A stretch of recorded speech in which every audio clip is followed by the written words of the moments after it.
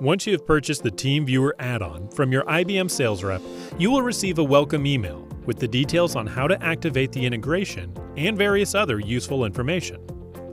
Log in to your IBM MaaS360 instance.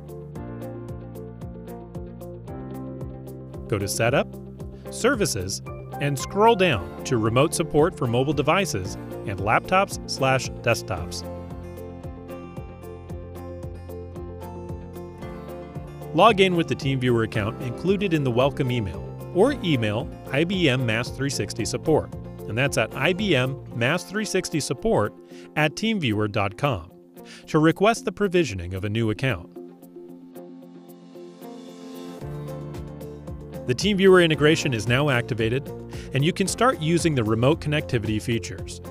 TeamViewer integration to IBM MaaS360 supports attended access for all the main operating systems, including Windows, Mac, Android, iOS, and Windows Phone 10.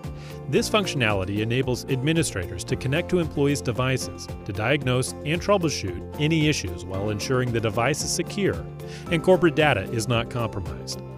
When you want to remotely connect to a device, go to Device Inventory and select the device you want to connect to.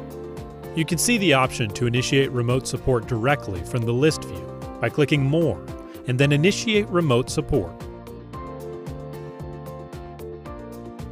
Or from the Device Detailed view again through More Options and Initiate Remote Support.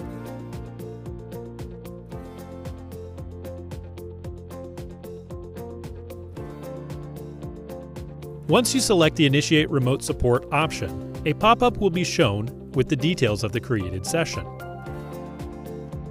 By clicking the Administrator link, the TeamViewer desktop client will be launched and the admin will enter the remote control session. In parallel, a notification will be shown on the end user side with the secure invitation. Once that person clicks the notification, the pre-deployed TeamViewer Quick Support app will be launched and a pop-up will be shown asking the user to accept the incoming connection.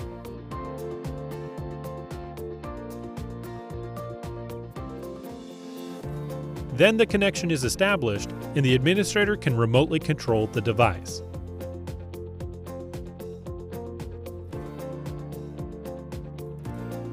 The TeamViewer integration on IBM MaaS360 also supports unattended access for Android devices. This includes devices in kiosk mode, like point-of-sale and digital signage devices.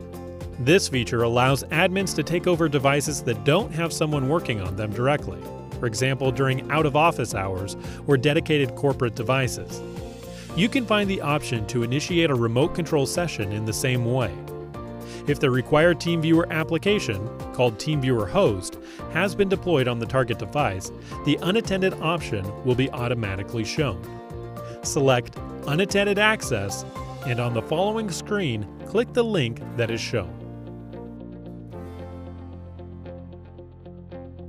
The connection is now established, and the admin can investigate any issues and ensure the device is ready for use.